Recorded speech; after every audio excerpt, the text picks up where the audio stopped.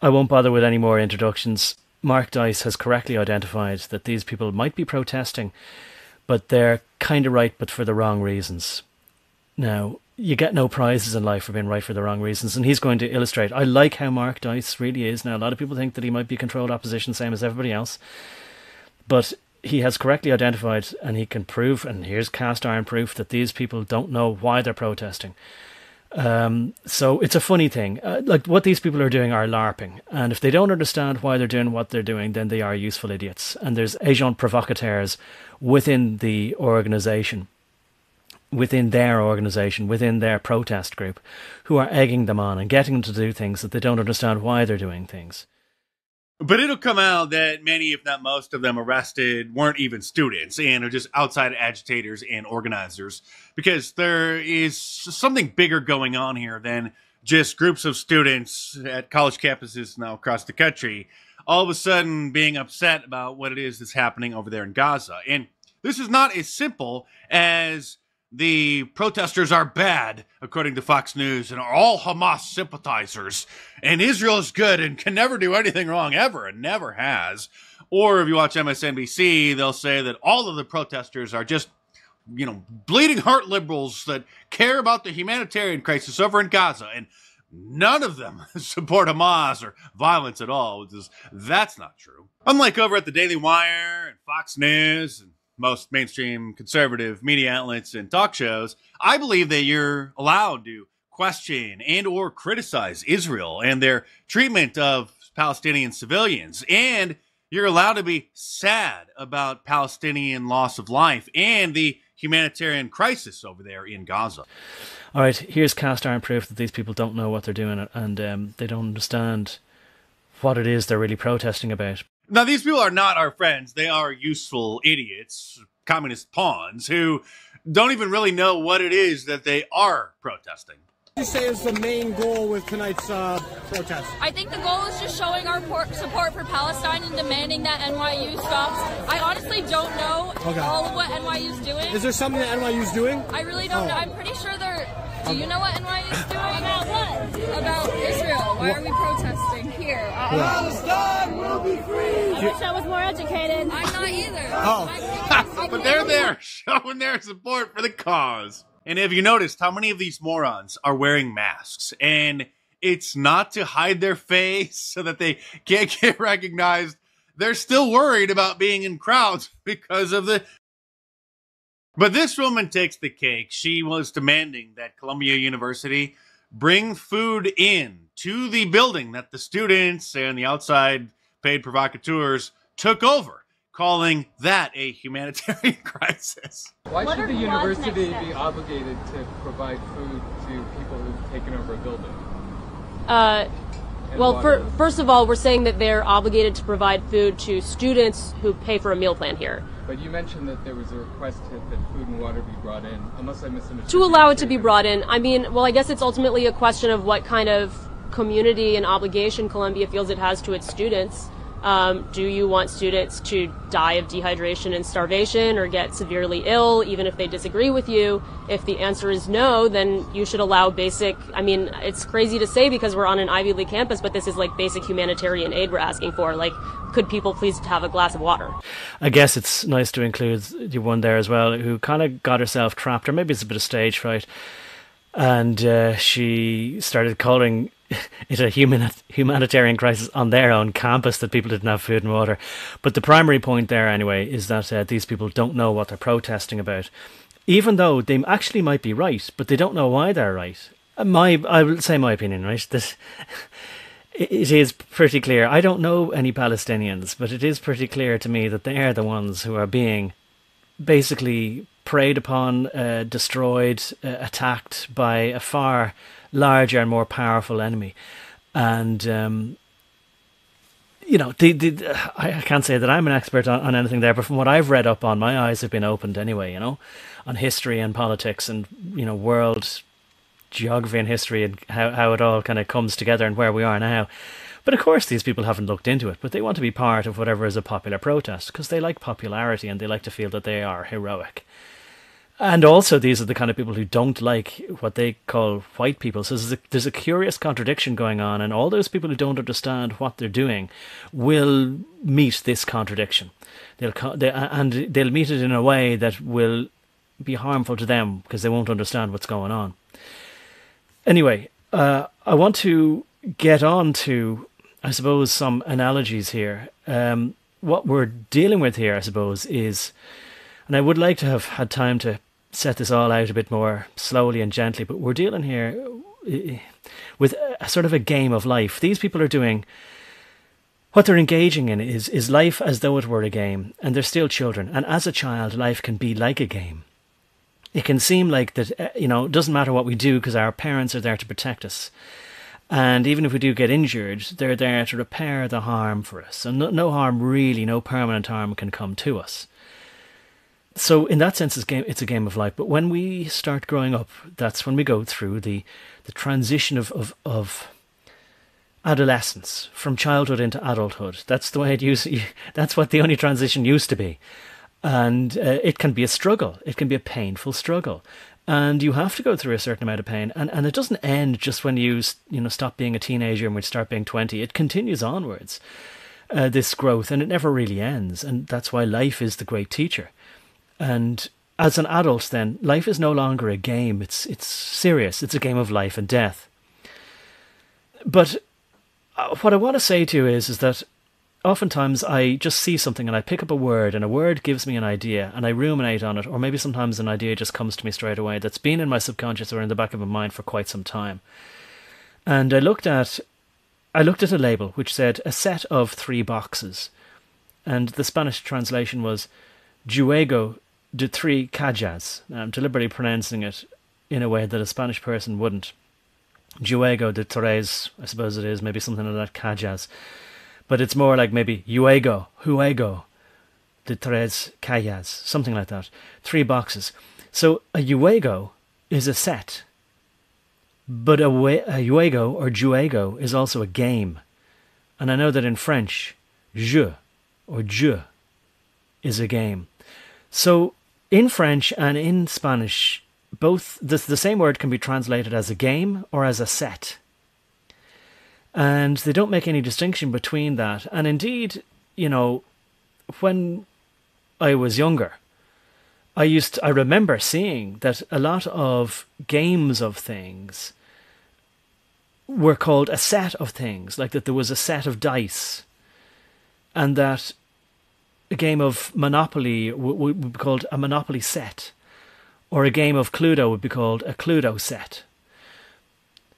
So again, that word, I think, has come through to us from something. And maybe it's a bit of a reach, maybe it's a bit of a stretch.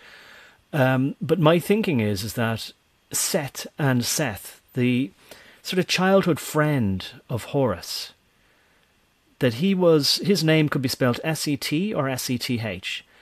And his role or function when he was a child was as a game, as maybe either a stepfather or as somebody to have sort of childhood friendly matches with, friendly games of maybe challenge or friendly battles. But when Horace started growing up, then the games weren't just playful anymore, that they were serious. And this became a serious battle. And looking into the mythology, which is a story, but it doesn't mean that it didn't happen. It's part of a civilization, a founding culture of a civilization. It's part of the foundational stories or narratives. It doesn't mean that they're not true if we call them a myth or a mythos. It means that it's the foundation stone, or the stories and the history upon which a civilization is founded, and how they understand themselves. Or maybe it's the keystone which ties everything together that's built on top of that then. And it's the keystone without which everything falls apart. So that's why we can't throw away our old stories. And I know that people might be familiar with movies that came out maybe in not too long after 2001, sometime in the early 20th 21st century rather, I should say, called Zeitgeist, which means in German the spirit of the times. And it pretty much demonstrated, among other things, how all religions are pretty much describing the same thing. Now, I know a lot of people didn't like that because they thought, well, my religion is the true religion, for example, Christianity. You know, that Jesus, the Son of God, or the Son of Mary and Joseph on earth, that he was God made flesh and he was God made man on earth, that they figured, well, that's our real religion, our true religion, that's sacrosanct, whereas the Egyptian religion is not comparable. It's not the same. Whatever parallels are there, we don't want to hear about it. That's sort of heresy, or that's sacrilegious. Maybe a lot of people didn't like it for that reason. Other people would have looked at it and said, okay, so if we have Isis being the equivalent of Mary and Horus being the equivalent of Jesus and Osiris being the equivalent of either God in heaven or Joseph on earth, and Ra maybe was God in heaven, well, what that means is a lot of maybe atheistic or secular looking people would have said, well, that's just different primitive people throughout different times, having just different versions of the same religion over and over again repackaged. And I think they would have considered, okay, that proves then that there's nothing to these stories. They're just stories without any foundation in actuality. They're just stories for children. Right, so I've come around to thinking that these aren't myths in what we have come to think of what a myth means. A myth doesn't mean that something is a fable. And a fable doesn't mean something is untrue or just made up. So as Darren Swift there says, except life is not a game. No, it isn't. Or, like mythos and like game, we have come to misunderstand what those words mean, because the meanings of those words, as we see all the other words, and even in our own lifetime, have been twisted gradually to mean something different. That's how they change our understanding and our perceptions. So a game isn't just for nothing. A game is practice. A game is getting us used to what we need to do when we are adults. And every game has an adversary, and Set is the adversary here. Now, Set can be spelled S-E-T or S-E-T-H. Now, I want to see if I can show you video here of... There's a sort of a term called recapitulation, which can mean bowing down to something again, but it seems to also mean a replaying of the same story over and over again. And that's because, I guess, people don't change throughout the ages. Their characteristics stay the same and their tendencies stay the same and what they do stays the same, but it's just got a different tapestry or a different background or a different cultural flavour to it. And so, for example, Mary and Joseph is a recapitulation of Adam and Eve. And there are other versions of that too. So I suppose we could say, that the Egyptian flavour of it, of Osiris and Isis, and then Horus, their son, is a retelling of Jesus and Mary and Joseph, even though that's not saying that it's just a story. It's just things happen over and over again because human beings are human beings. And people are people. And there's archetypes, all right? But I don't want to go near Jordan Peterson. So life is a game, yes, when you're a child, but it's serious when you're an adult. And as above, so below, when you play a game, what you're actually reenacting is what life is. And every game has an opponent or an adversary.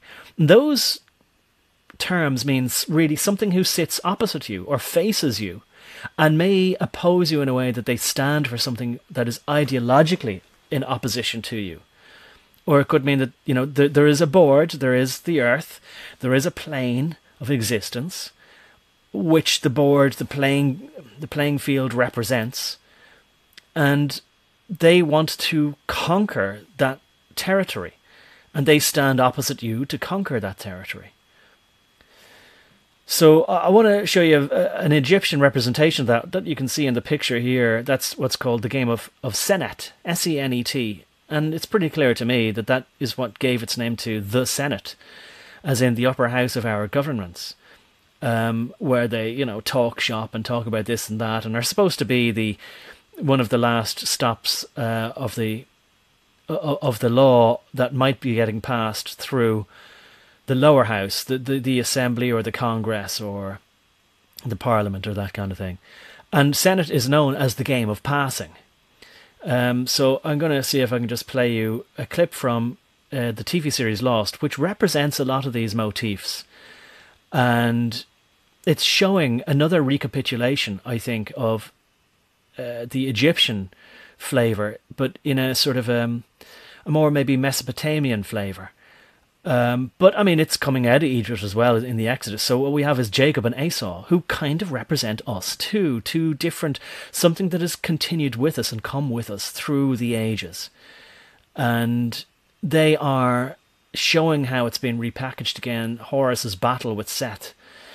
And they're showing how they are playing it as a game. And even though these look like adult actors, they are children just growing up as well. She know you visit me? She never asked about you. And I'm sorry I asked about her.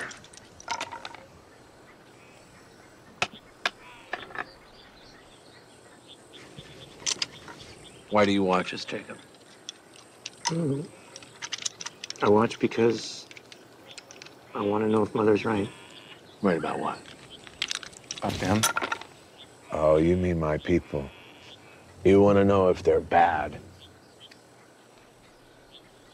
That woman may be insane, but she's most definitely right about that. I don't know. It doesn't seem so bad to me. Well, that's easy for you to say. Looking down on us from above. Trust me. I've lived among them for 30 years. They're greedy, manipulative, untrustworthy, and selfish. And why are you with them? They're a means to an end. Okay, well, look, that should hopefully speak volumes there. I mean, this is maybe why I'm saying that I really ought to go through Lost and just show how it explains everything. But there they are, these people who are mortals but have become gods in a way, Jacob and Esau. They're our founding fathers, and they're fathers of tribes. And it's come out of a desert, and here we are now. We are descendants of Jacob and Esau. And the battle or the game of life continues on. And life is a grand checkerboard or a game of Senate or a game of passing. And our memory gets wiped each time the board gets redrawn or the pieces get put away and put back on the board. Our memories don't retain, they don't stay with us, but maybe for some people they do. Now, there's the game of Senate there. And just in case you didn't hear that earlier, the game of life is El Juego de la Vida, or El Juego de la Vida, the game of life. And juego is a set, or it's a game. Now, what I was sort of describing to there was the contendings of Horus and Seth. Another recapitulation of this, or another retelling of this, is think of Jaffa in the Aladdin, or the 1001 Nights. So the Arabian version of it tells the same thing again. It's what we have is it's a story about how there's sort of an illegitimate king. Like, so Seth was the uncle of Horus, and he killed Osiris. So that's how he got to be the king. It's very, you could compare it to the play of Macbeth, where there's again an illegitimate killing of the king, a king killing ritual being done. And then there's a usurper to the throne, but then the young boy must grow up and reclaim his birthright. So we see that story being told over and over again. And I'm going to say, I think Aladdin must be the story of that. Like, he's the secret prince, and he must defeat the evil Jafar. But also, I think that's pretty much the story in Simba, where isn't there an evil lion, and he has taken the throne. But really, and the lion is the symbol of royalty. But he must get the throne back, and then bring peace and order to the kingdom, restore the kingdom to its rightful status, because some evil jackals and other prey animals have come in to take control of the kingdom. So it's the same kind of story over and over again, and we are reliving that story, except life isn't a game, but because we take it very seriously, and it is serious. We don't know if there's an afterlife for sure. But if we could view it from upon high, like either Esau or Jacob was there, then, they say comedy is tragedy plus time or distance, or both. So we would see it as a game, or maybe the gods looking down from Mount Olympus would see the lives of the mortals as just a game that are very transcendiary, that they're transcendent, that they're just very temporary. Because the gods just see men be born, grow up and die, like maybe from a different time perspective. But to the mortals down there, they see life as great pain and suffering and arduous and something that they have to struggle through, whereas the gods maybe can't understand that or have forgotten that from their perspective up high on Mount Olympus. The other story then is the Thief of Baghdad. I was just looking it up, upon which the story of Aladdin and the 1001 Nights and him becoming then maybe the prince, even though the evil Jafar maybe was his uncle, but he either knew or didn't know. I mean, there's so many tellings and retellings of these stories, so many different versions of these stories of the Egyptian mythology, and it's very weird stuff and things to our ears we'd think is very strange, and maybe also why we don't want to equate it to the Christian type of story, because we think that it's very sexualized. Maybe we'll say that in a very carnal way. But the Thief of Baghdad is supposed to be maybe what is either Aladdin is based on or Aladdin is based on it, but either which way. Same kind of an idea. It's a motif. It's a standard story with a structure, and it might change a little bit throughout the ages, but that accommodates whatever culture happens to be alive that accepts whatever it accepts at the time. I think things come through to us, like, say, a tennis match. And why do we say, game, set and match? And there's one of the most famous games of tennis, between McEnroe and Jimmy Connors.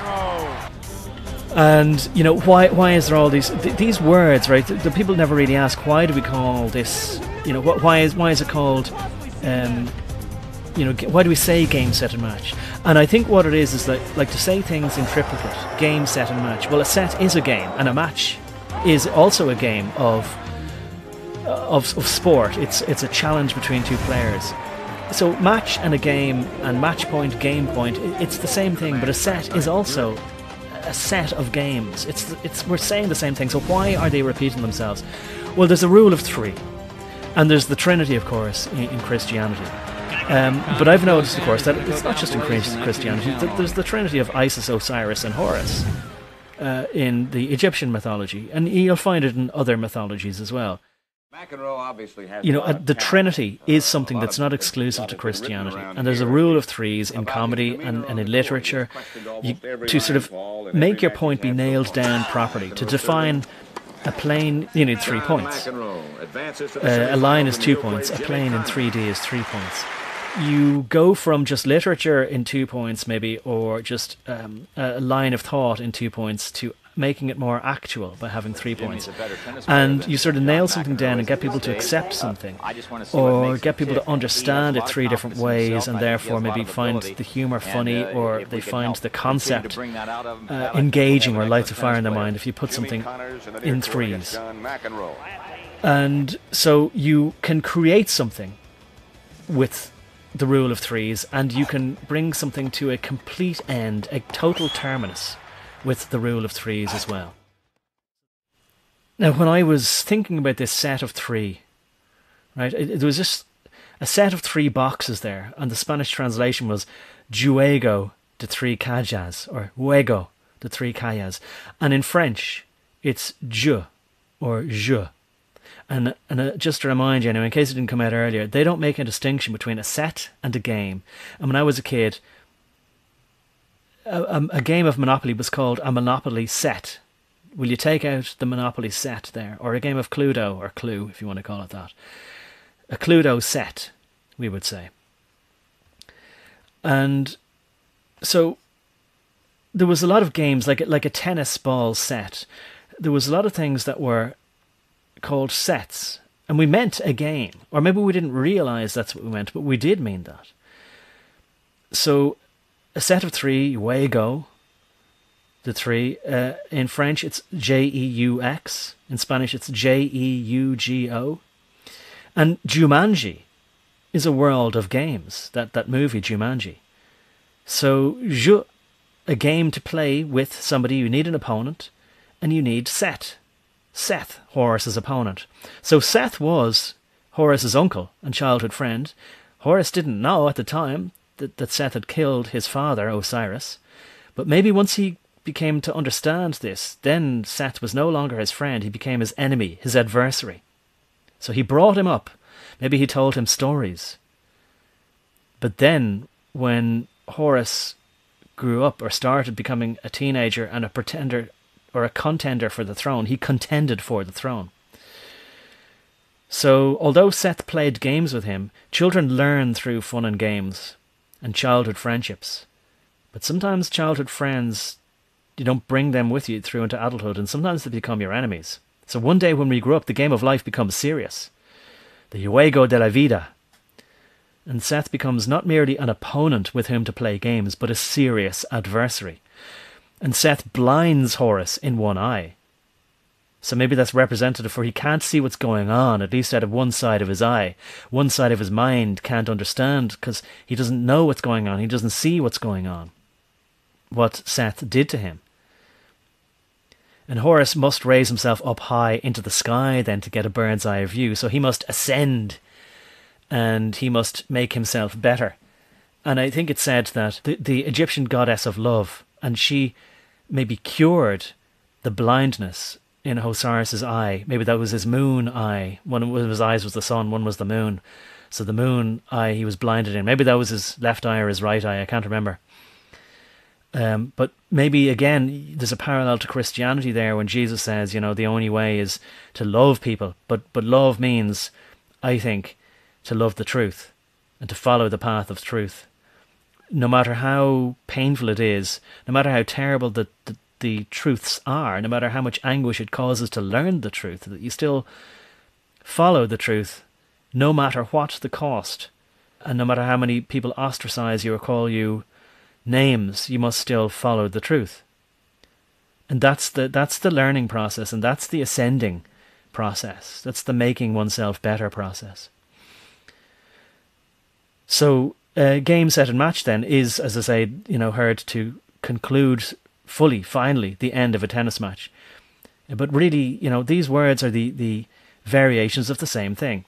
It's game, set and match. Battle, battle, battle. Struggle, struggle, struggle.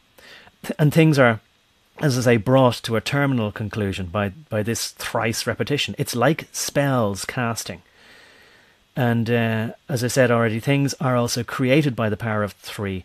And compared to the explosion of the first, as they tell us anyway, the first nuclear bomb by Oppenheimer and friends at the Trinity site, where they themselves say that primal matter was torn apart and fused back together into what they call a new element, a new radioactive green-coloured element known as what they call trinitite. Now, I have personally witnessed, a few years ago, when I was working in a global corporation, I witnessed a department being created around me. There was already the concept of the department, but we didn't really have our own funding. So we were sort of attached to another department. So we were sort of like, in a way you could say we were being gestated by that other department. But then one day we were ready to become an official department in its own right, a global department of this multinational corporation. And I witnessed the day that it was created from being a concept, from being an idea, from being something that was known but didn't really have any status in the world or in the corporation, to actually then being taken seriously. And that was the day that it was tied to its permanent source of nutrition, and that was the finance department. It had its own funding from the finance department. And what made that real was the signatures of 3 directors, one from the American department or division of the corporation, one from the European, the EMEA, and one from the Asian Economic Subdivision. So those three directors together in triplicate as a trinity signed the existence of this department into reality. And when I saw them doing that, I mean, I knew that very few people in the corporation would go, okay, we have a rule of three here. We have a holy trinity coming together to create a new life, as it were. Because they really see corporations and departments as life, as corpuses. And if you didn't know this, like, corporations have the same rights in the USA and by proxy then everywhere else in the world that uses the conventions of corporatism. Every corporation has the same rights as a living human being. So they are, if you want to think of it this way, they're like zombies that walk across the earth and have far more power than any individual, and they have legal rights in the same way as a human being does. So it's not a stretch to say that an entity was created on that day, a large, powerful entity. And I suspect that those directors understood that as well. And I think, Masonic type people would, as they would have had to have been. So there we see Osiris, who is dead. That's why I think he's blue, and he's coming back and saying, "Avenge me, son." And Isis is saying, "Yes, my son will take the throne again." And there are the contentions there of Seth and Horus being the sun god. And he's got a staff with an ankh upturned on him there. Look, that's pretty much it. I certainly didn't do it perfectly. Maybe someday. I mean, it's been something that's been brewing for a while. It's one of those things I've been meaning to talk about for a while. But things are coming to a head now that we see events in Palestine. Nothing has changed since the days of Babylon. Nothing has changed since the rivers of Babylon. That's the text there showing, or writing about the contentions, in other words, the battles of Seth and Horus. Started out as a game, but turned into reality. And Isis giving birth again and again. These stories, as you see there, are told again and again. The same motifs, the same archetypes. The prince must avenge the killing of his father and his evil uncle, who has taken the throne, but he's not the rightful heir to the throne. So in a same way, parallels can be drawn and must be drawn, and I won't spell it out for you on this platform, between who now currently hold the throne of the world. But they're pretending to be the rightful heir, but they're not. So we have crime, happiness, ambition laid out on that checkerboard there. So what the Egyptians were trying to tell us, what the Babylonians were trying to tell us, what the Greeks were trying to tell us, and what earlier Disney movies were telling us, is the same stories, and they're not just stories. There's something about reality that we need to understand. Okay, I'll leave it at that. Thanks for listening. That's about the game of life, and it's unfolding before our eyes.